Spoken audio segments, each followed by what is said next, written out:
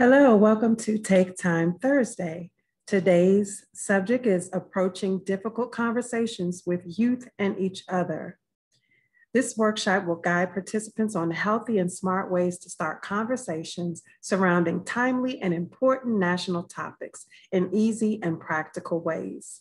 We didn't want to leave anyone out, so it also addresses inclusive themes and is helpful to approach difficult subjects also with other adults. So we encourage you to take notes as we are on pins and needles as to what to say to each other these days. Today's speaker is Leniqua'dominique Jenkins. In June of 2020, Ms. Jenkins self-published a children's book titled Mirror, Mirror on the Wall. This book celebrates melanin and promotes body positivity. As you turn each page, young readers will fall more deeply in love with all body types, skin tones, and learn to challenge beauty standards outside of Western cultural norms. Additionally, this book is a great resource to develop self-esteem, confidence, and self-awareness, particularly for Black and Brown children. Leniqua'dominique Jenkins has earned a bachelor's degree in political science and pre-law. Her concentration was in international human rights, and she minored in African American studies from the University of Houston. In 2015, she was elected as an ANC commissioner in Washington, D.C. During her time in office, her focus was on creating equitable communities and prioritizing people over profit. She has several years of international internship and policy work experience in Africa, India, and Spain. She is formally trained in several languages such as Hindi, Shang, Spanish, Twi, and English. Take Time Thursdays with the Anacostia Museum gives participants a chance to take time for health, wellness, and creativity with artists, thought leaders, performers, wellness practitioners, and others. We're asking people to take just a 30-minute break with us on certain Thursdays, not each week now, from 2:30 to 3 p.m. and boost your mind, body, and spirit. I'm Janelle Cooper, and I am an educator at the Smithsonian's Anacostia Community Museum. I will now turn the program over to our guest presenter, Leniqua'dominique. Welcome, Leniqua. Hi, welcome, welcome, and thank you for that beautiful introduction.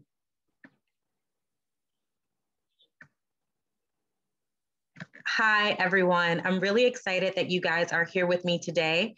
I'm going to share my screen, so give me a few moments to do so.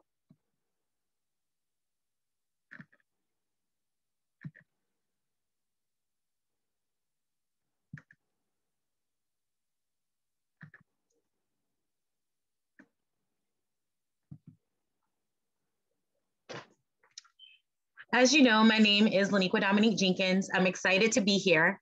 I know that you guys have an enormous amount of choice in a small amount of time, so I don't take it lightly. Today, we will be talking about how to approach difficult conversations with youth and each other.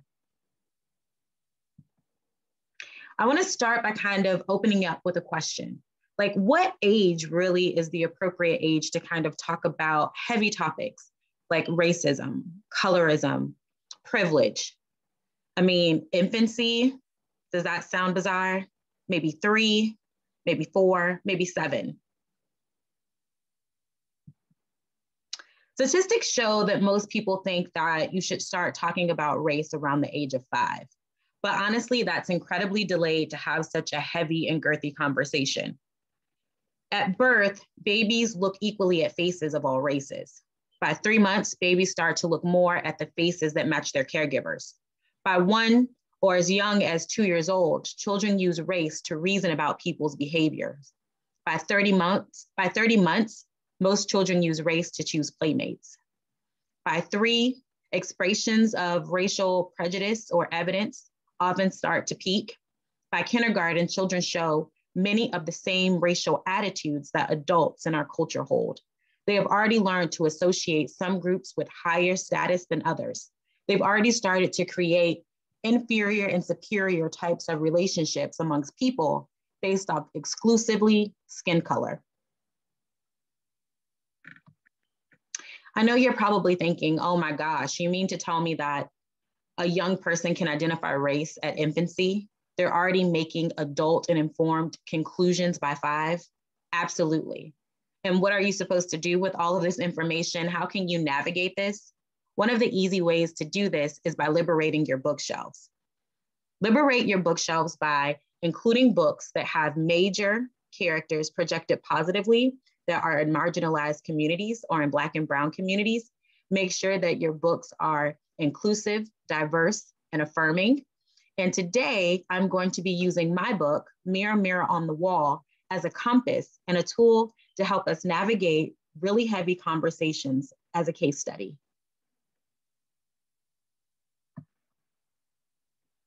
I want us all to look at this image. Pay really close attention to the details, the characters, and the language. Start by reading the language in your mind as I read it aloud. Oh no, little king, no need to be fair. Your skin produces melanin, and that's unique, special, and rare. Right now, I'm challenging all of you to be honest about your observations, check in with your inexplicit biases, and make a mental note of what you see and what quickly comes to mind. Let's unpack those observations. I'm sure that from the title of the book, Mirror, Mirror on the Wall, you were able to make that literary connection to Snow White. In the Disney movie Snow White, the character desires to be the fairest in the land. That speaks to whiteness and its proximity to beauty and Western standards of beauty. It was very important for me to have the illustrator center a person of darker hue, to center Blackness and make it a focal point. I want you to really think about the language. This would be an opportunity to guide your young reader with a vocabulary lesson regarding melanin. Look at the characters playing in the sun. This would be an opportunity to talk about colorism and pigmentocracies and how that influences relationships. One thing that you could also do is have a layered learning exercise.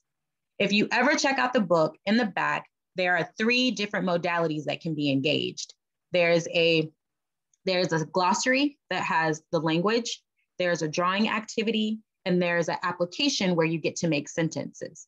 So you get to apply all different learning styles: audio, kinesthetic, and visual. Let's try that exercise one more time. Mirror, mirror on the wall. Do Black lives matter, or are we destined to fall? Really lean into what you see. Be honest about your thoughts. Don't be embarrassed by your inexplicit biases, and really check in with yourself.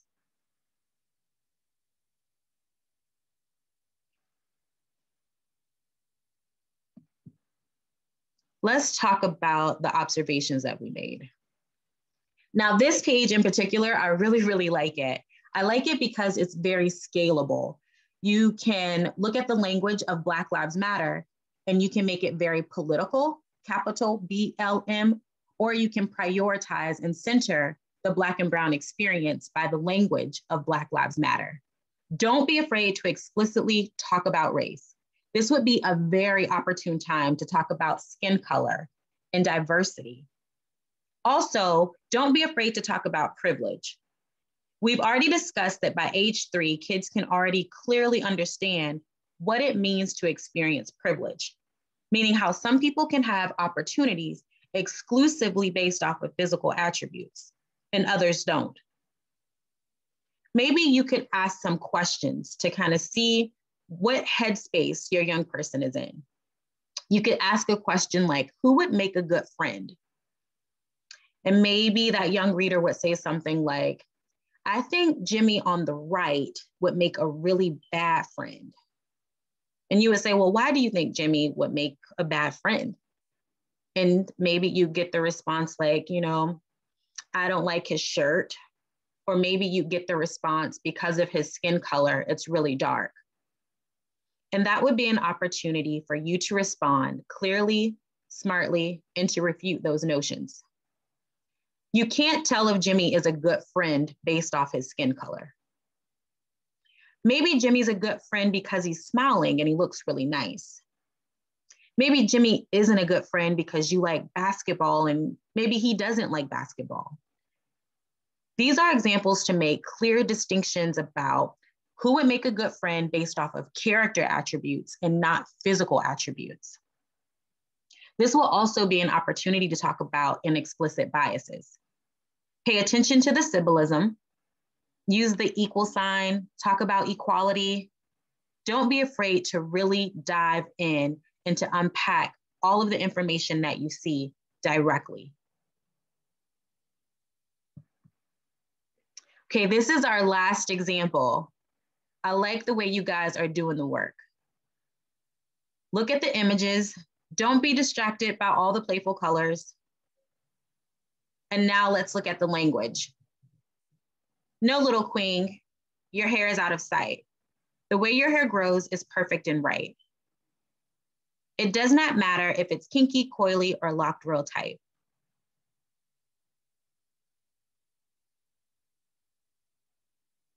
Now let's check out our observations. Hair diversity. As you can see, some of the characters have their hair open, some have it frayed, some have it in an afro, some have it locked. This would be an inviting time to really talk about the history of ethnic hair, of African American hair. You can talk about hair as a modality of survival and how straight hair has proximity to Western standards of beauty and acceptability and professionalism, and how the word professionalism in corporate America sometimes translates to Western standards and notions of acceptability. We can talk about how hair in ethnic communities have been policed.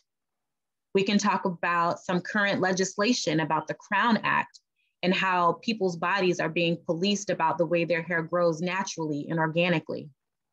We can also use this as an opportunity to celebrate hair diversity in the way that it can be a form of creative expression in art and history. We could talk about the ancestral act of braiding and how during the transatlantic slave trade, slaves would braid their hair in a form of mapping to navigate from the South to the North to reach freedom. How seeds would often be incorporated in the braids to start a new harvest once they reached a place of freedom. We can always talk about the language that's used to describe ethnic hair. Is it pleasant? Is it positive? Does it have a negative connotation? Don't be afraid to ask questions directly. Have you used words like woolly or dreadlock to describe ethnic hair? If you've used words like woolly, be mindful that it is a direct correlation to livestock, and it was used as language to affirm the subservient treatment of African American people and to continue to view them as property during slavery.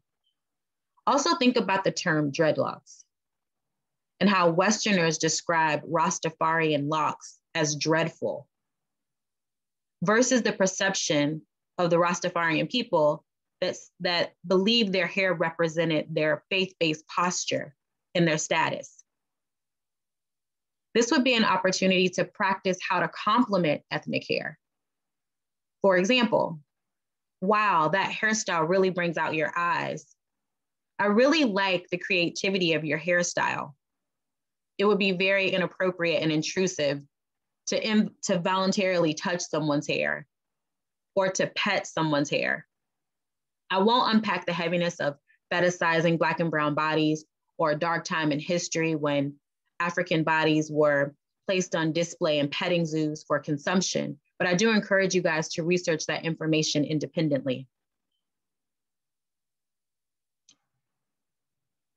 The topic can be very heavy and it can be very palatable for young readers, but what's important is for you to navigate where your reader is based on the questions that you're asking and based on their response, and to navigate directly. I really hope that this conversation has been helpful and informative. I thank you for your time and your attention. And if you guys want to keep up with me and have similar conversations, feel free to add me on social media. Thank you.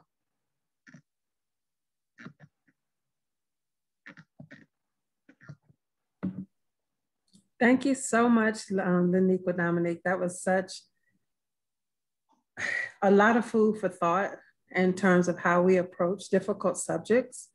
I think we have a question already in the chat. Okay. Is it true that intentionally not talking about race to your children actually makes issues worse? Because no matter what you do, they are going to be picking up messaging from the world around them, and not talking about it makes it seem like a taboo subject. What are your thoughts on that? That is an excellent question, and it's 1,000,000% accurate. So we do ourselves and our community a huge injustice by not leaning into conversations that we think are difficult or uncomfortable, particularly when it comes to race. There are so many ways that messages are communicated in our culture. So even if you're not talking about race, young readers and young scholars and little ones are already reading the messaging of our culture. They have a very deep knowing of what's considered beautiful, what's not considered beautiful, who's preferred, who's not preferred, who's treated nicely and gently, and who's not treated nicely and gently. It's all the information that they consume in media, in art, in television, etc. So that is 100% true. Okay. And you also want to make sure, I'm sorry to chime back in, you also want to make sure that, you know, your values that are positive and your ethos are shared with the people that you care about. So it's really important that your moral compass is being reflected in the conversations that you're having, opposed to outside sources that may not honor your value system and may have a toxic or negative influence on the people that you care about. Okay, we have another question. Okay, we got a couple comments too, but how can I show my young sons that Black is beautiful? Patricia says she has a 5 and a 2-year-old. Wow, that's a great question. Thank you, Patricia. I think that the way that you show them that is by being confident. So you are your kid's first example, and being mindful of the type of language that you use to describe yourself. So for example, if you're constantly policing, you know, your weight, or if you're constantly critical of your hair, if you're constantly critical of their bodies or their hair, then that's the language and the ideology that they're going to pick up. But if you're constantly affirming yourself and being mindful of the language that you're using, it's kind of contagious. So for example, you know, when your son is running around, you can say, wow, you look really strong and healthy. I like the way you're using your body. Or, wow, I like that color shirt on you. It really makes your skin look nice. Or you can just directly say, I really love your skin. It produces melanin, and that makes you really special. You know, so don't be afraid to lean into diversity and to be complimentary about that diversity, and to use language that's very affirming, and to read information that's very affirming as well. So purchasing books that have characters that look like your son or your daughter, reading books that positively represent people in your community or outside. So making sure they have exposure to diversity as well. I don't see any more questions from the audience, but tell us a little bit about colorism. A lot of people are still starting just now to hear this terminology and not really understanding what that means. Can you go into that a little bit? Sure. So colorism is, well, it's really heavy. It's very heavy. So essentially, it was a tool to fragment communities of color. Oftentimes, we think of it exclusively to African-American communities during slavery, but it's actually a global issue. Lots of communities of color experience colorism as a tool that has its beauty standard based off proximity to whiteness. And the lighter you are was the more preferred treatment that you would get. So for example, in India, they have a caste system. Their colorism, which is like the original, was a pigmentocracy, is the actual term, that was based on your position in society based off the color of your skin. So lighter hued folks would get preferred treatment versus darker hued folks would get harsher and more aggressive treatment. And Western culture is most applicable to African Americans. and it was a tool to divide African Americans based on color during slavery. So lighter hued folks were typically indoor slaves, and darker hued folks were outdoor slaves.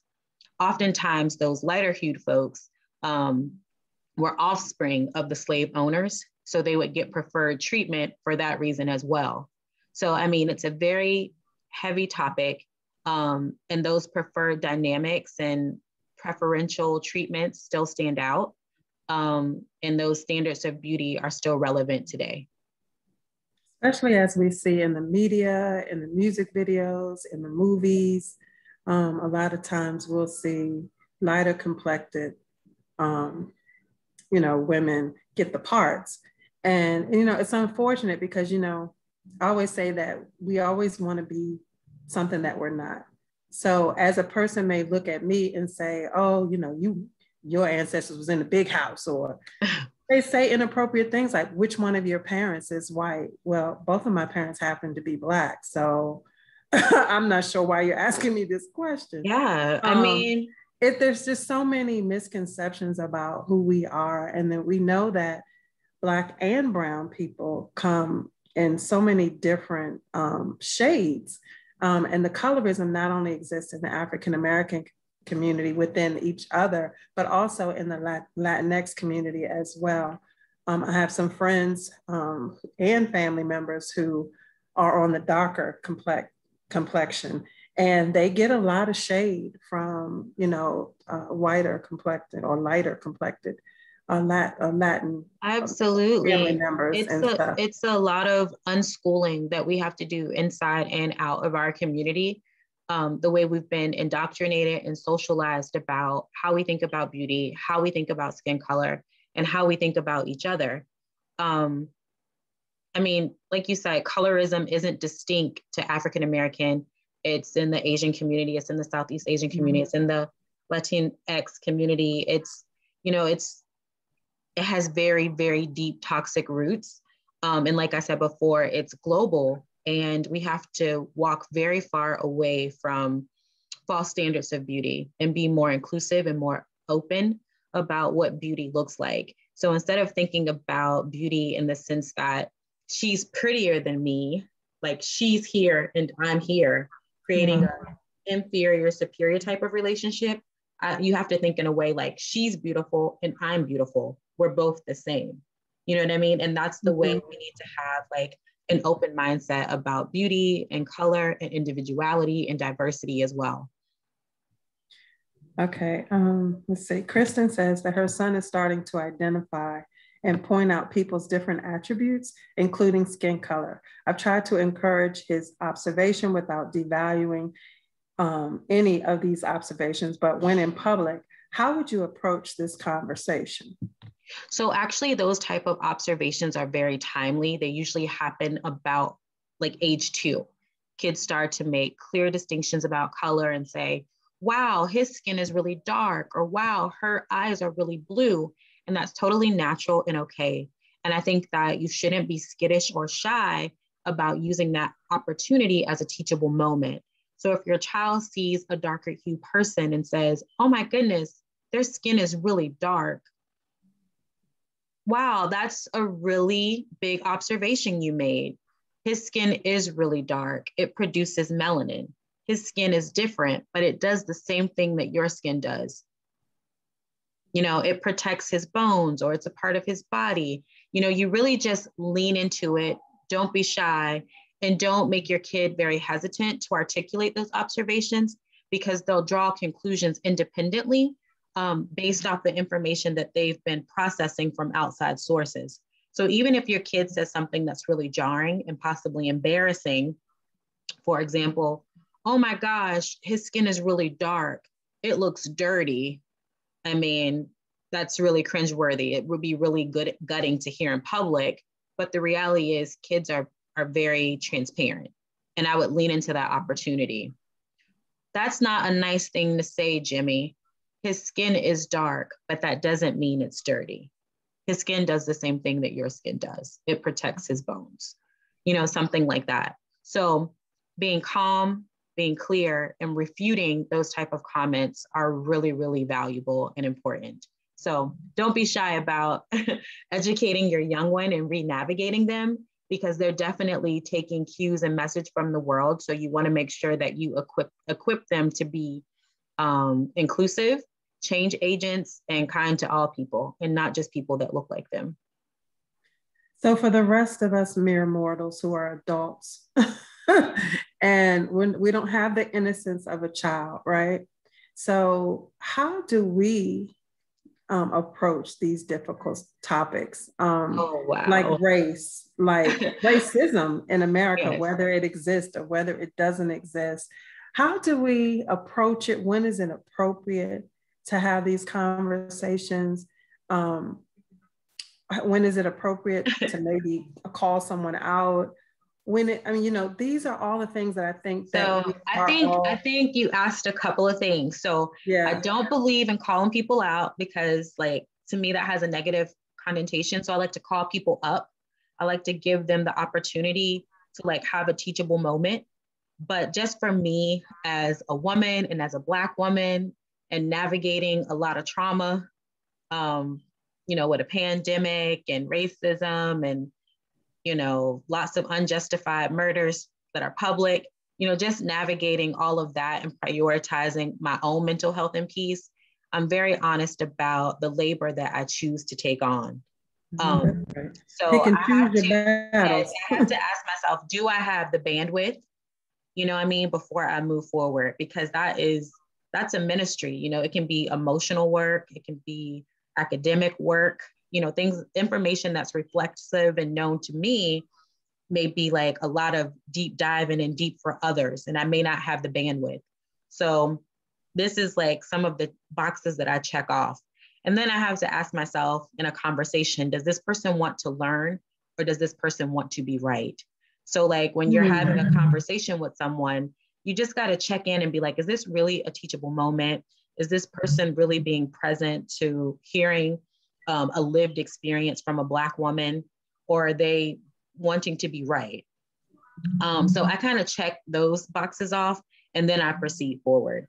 I think that it's very important to have those teachable moments, because sometimes the folks that you're having a dialogue with, they're talking with you from a place of confidence and trust. So like some of my closest friends, they don't look like me, and they might be asking me something in relation to race or my my lived experience. And I'm not uncomfortable having those intimate and important conversations with them, and deepening our relationship. So that's one perspective. However, if I'm doing a lot of heavy lifting and the person is not teachable, I don't have the bandwidth, not my ministry. And stay in my lane. I have to walk away. Absolutely. And I have to walk away. Yeah, I get it. Some uncomfortable moments in history going on right now. And I always say, how can we move past this when every time we turn on the television, every time we turn on social media, every time we listen to the radio, the world is reminding us how divided we really are, right? Yeah. How we're divided by party, political party, how we're divided by religion, how we're divided by color, economic status, it's just so much. It's just like the haves and the have-nots, the this and the that. And it's just like, God, can we just move forward? Yeah. And so honestly, I think that I've always been very racially charged. I've been very African-centered. I was reared in a very affirming environment. So these conversations are not foreign to me. I think that, when you look at history and cycles, I think that this has unfortunately been a part of America's history for a very, very long time. And I just think that it's being exposed very differently now, because we're in the era of information. So we have Facebook, we have social media, we have cell phones, we have body cams. However, the things that we're actually consuming daily were not being introduced to us via this modality. So I think that unfortunately, survivors of the Middle Passage, like you and I, have been consuming trauma for a long time and managing. Yeah. And I think that now our navigation skills and our hurt and our pain are becoming more public. So you see more of a public and more of a national type of response. It's something I'm still waiting through the emotions, because it's conversations I've been having for a long time and talking with my friends for a long time. And it's just really disappointing that sometimes it takes body cam footage, to compel them to see things differently. And it's just like, why does the determining factor have to be someone's life, someone's son, someone's brother? I wish that, you could be compelled through other methods. Well, those are great words to close out on. I love that response. Thank you so much for your honesty. Thank you so much for everything that you've brought to the table today. We certainly have a lot of information to share with young readers. And we really need to be thoughtful and really mindful of what we say out of our mouths and how we say it and how we approach difficult conversations. So I thank you again, Leniqua'dominique. I hope to bring you back maybe in another capacity. You seem to have a lot of hats, a lot of wisdom, a lot of knowledge, but I thank you. And one thing I want to point out, she's from the great Deanwood neighborhood in Washington, D.C., where we have currently the Men of Change exhibition on display at Ron Brown High School. So please check it out. Thank you, guys. We will see you on the 20th, which is the next Take Time Thursday. We're going to learn about the art of couponing. Miss Matthews is taking it to a whole nother level. I'm telling you. I see. Well, thank you for your time much. And inviting me out. I hope to share time and space with you again in any capacity. It's always a joy and honor to be partnering with you guys. Wonderful. You have a very good day. Thank you all for hanging in there with us, and have a great afternoon and a lovely weekend coming up. Absolutely. Bye now.